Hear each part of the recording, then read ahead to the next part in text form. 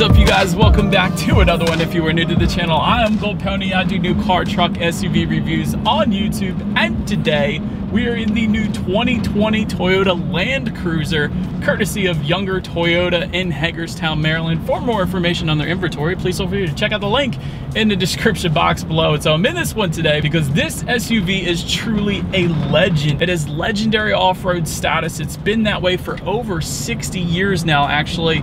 Legendary reliability. Consumer Reports will back that up, I'm sure, if you just check out a Consumer Reports magazine there. And my Japanese teacher in college absolutely swears by these things. So with all that being said, I figured I had to check one out today. So what do you guys say? Let's just go ahead and jump right into it. And as always, let's start with pricing. And so MSRP for the 2020 Land Cruiser will start at $85,415. Heritage Edition, being the one we have today, is going to start at $87,745. And by the way, that Heritage Edition trim level is a new trim for the 2020 model year. But regardless of trim level that you go with, power plant is going to be the same. Powering this beast is a 5.7-liter naturally aspirated V8, putting out 381 horsepower at 5,600 RPM, 401 pound-feet of torque, available at 3,600 RPM. Power sent to all four wheels through Toyota's full-time four-wheel drive system, sent to the ground through an 8-speed automatic. 0 to 60 time approximately 6.7 seconds, which is kind of impressive considering the size of this SUV. We will test out that acceleration in a little bit here, but MPG numbers: 13 in the city, 17 on the highway. Taking regular unleaded fuel though, but still, as expected, miles per gallon are not going to be the very best. And so, but now having said all that, what do you guys say? Let's go ahead and find a straightaway. We'll put that 0 to 60 time to the test here, and let's do a quick little acceleration. And let's see how quickly we can get the new 2020 Toyota Land Cruiser here up to speed. All right, here's our straightaway in 3, 2, 1. Wow, more than I expected. Definitely pushes you back into the seat, and that's as expected, I guess, for a V8, but still the size of the Land Cruiser, still plenty of acceleration. That is what I'm trying to say. That was actually a lot more acceleration than I expected in this thing. But to go along with that acceleration, as always, braking is equally important. And so up front, you will find 13.97-inch ventilated front discs, to be exact. In the back, 13.58-inch solid rear discs. As far as the 60 to 0 stopping distance goes on the Land Cruiser, 121 feet, which is actually quite impressive considering the size of this beast. A lot of larger SUVs will come in the upper 120s, even the 130s. So 121 is perfectly fine for this thing. So no issues there whatsoever. As far as the braking feel goes, I even muttered it to myself in my test drive already. Braking feel is absolutely amazing. Actually, it immediately brings you to a stop in the Land Cruiser, which is nice considering, again, the size of this beast. But so then, touching on suspension and handling a little bit, up front you're going to get an independent double wishbone front suspension.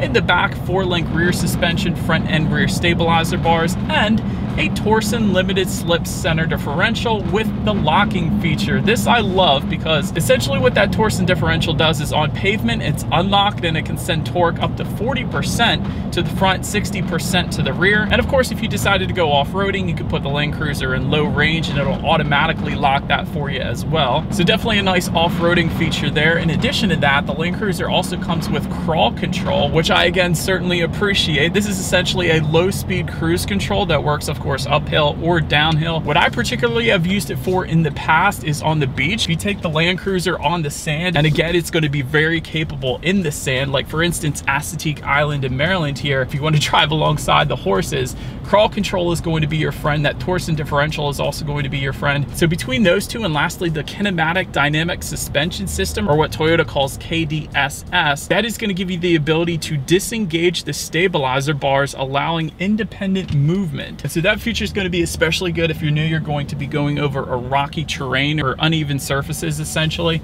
That's definitely going to give you more off-road capabilities as well there. And by the way, that's going to automatically sense when you're going off-road as well. It's going to automatically kick in, and then it'll just re-engage the stabilizer bars once again once you actually get back on roads. That is going to be a wonderful off-road feature as well. As far as ride quality goes, it's pretty much as expected. This does ride on a truck platform. That's perfectly fine for what it is. I certainly have no issues. Steering feel is 100% on the weightier side, without a doubt. That might be the first thing I noticed when I got in this thing. Definitely a very heavily weighted steering feel, which is a good thing in my opinion. I like the heavier weighted steering feels personally.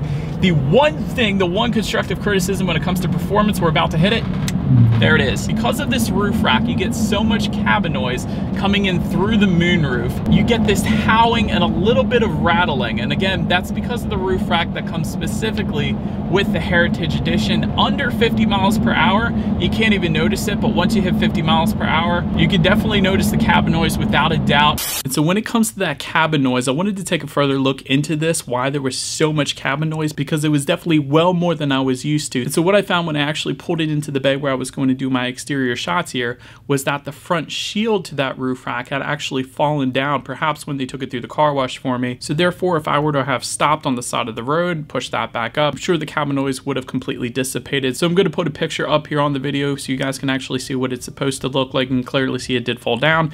That was the issue with the cabin noise. So I did just want to mention that to you guys. The cabin noise is not going to be that bad if that was actually installed the way it was supposed to be.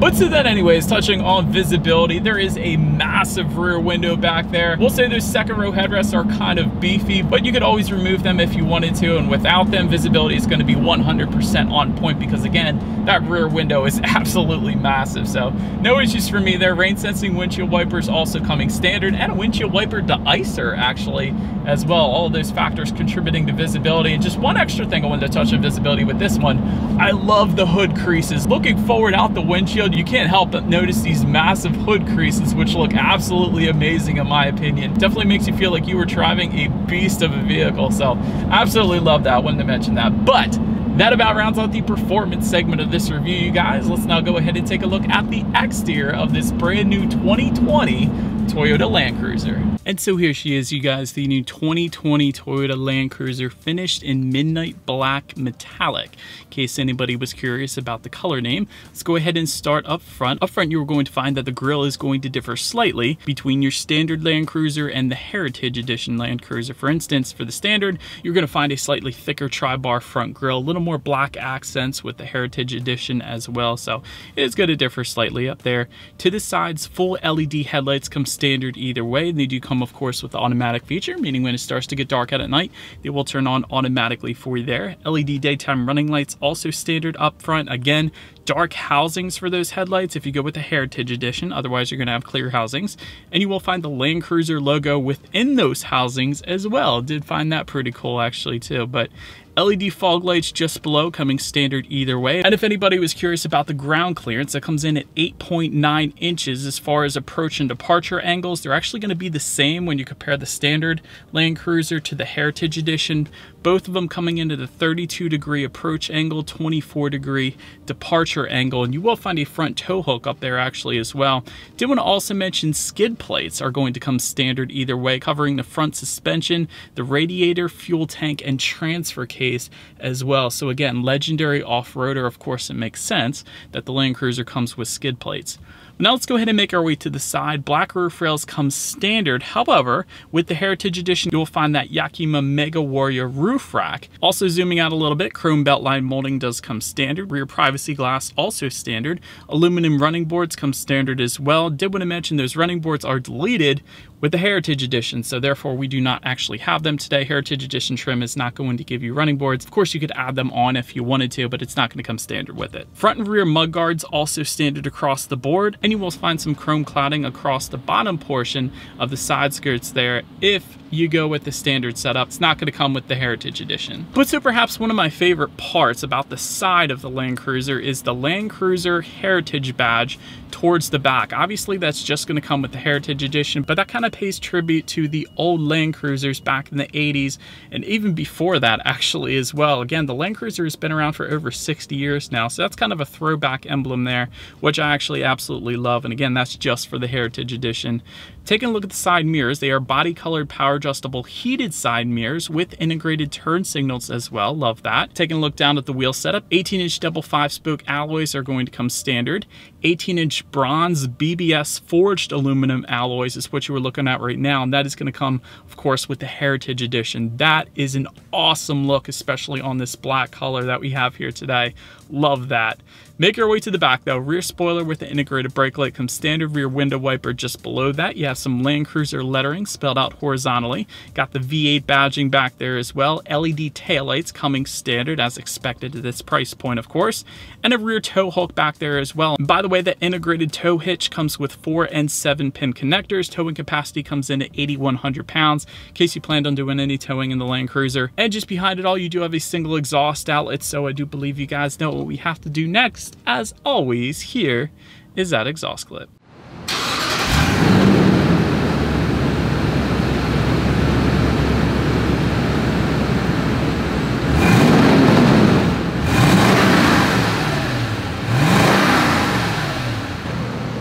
So, but now since we are around back, when it comes to opening that rear lift gate, it is a power lift gate. Cool part about this lift gate is it not only opens up from the top as expected, but also from the bottom. And of course, Toyota and a bunch of other SUVs actually do this so that if you have something that you don't want spilling out, you can also fold down then when you're ready to, essentially. But that is how you're going to open that one up. Behind the third row, and by the way, the third row is going to come with the standard configuration. Heritage Edition deletes that third row, but you do get 3 rows of seats if you go with the standard setup. Did want to mention that. But behind the third row, 16.1 cubic feet if you go with the standard trim level.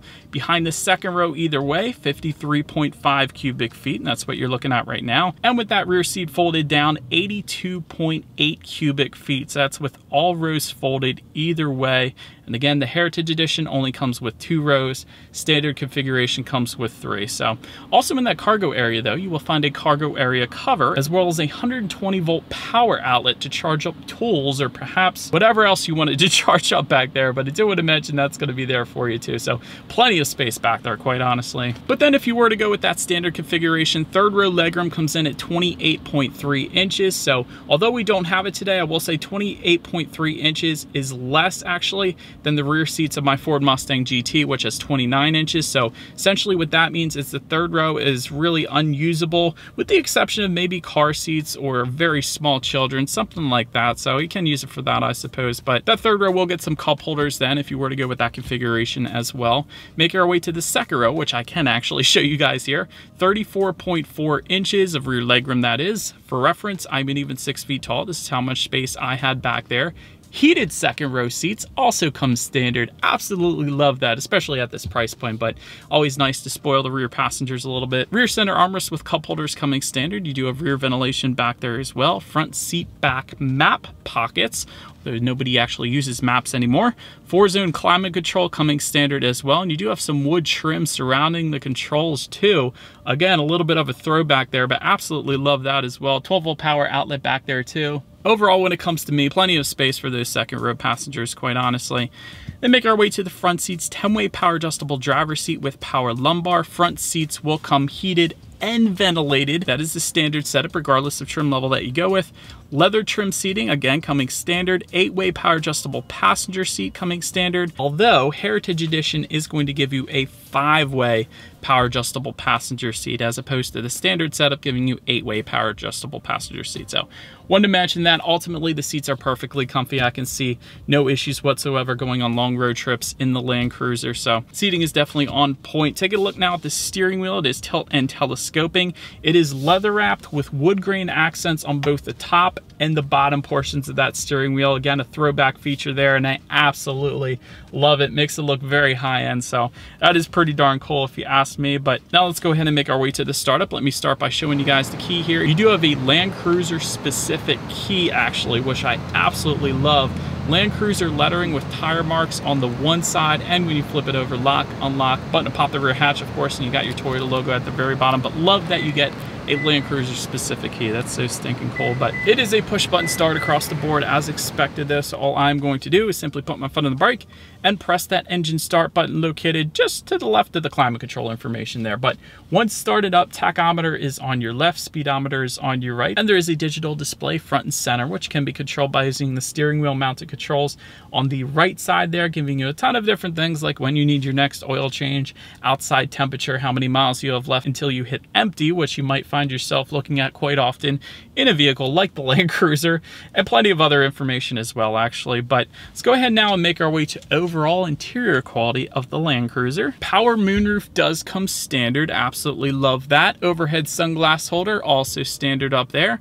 Home link controls for up to 3 different garage doors found underneath the rear view mirror there. It comes standard again. Wireless phone charger also coming standard. LED accent lighting, love that as well. And also a huge fan of all the wood grain fine accents found on the doors just above the passenger side glove box, and it certainly ties in well with the steering wheel as well. And of course you have several compartments actually within that center armrest between the driver and passenger too. Ton of space in there, so absolutely love that. But overall finish plenty nice for what the Land Cruiser is. But now let's go ahead and take a look at the tech display front and center.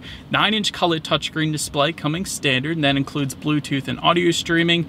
No Android Auto and Apple CarPlay unfortunately, but honestly, who really cares? It comes with factory navigation system. The only downside with the factory navigations is that you have to get them updated every now and then, and that costs a little bit of money. But at this price point, who really cares, right? So you do a factory navigation system. You also have your radio information up there. And by the way, when it comes to the sound system, you will find a 14-speaker JBL sound system coming standard across the board. So I think you guys know what time it is now. Let's go ahead and turn this thing back on, see what we got playing on the radio today, and let's test out the clarity of this one.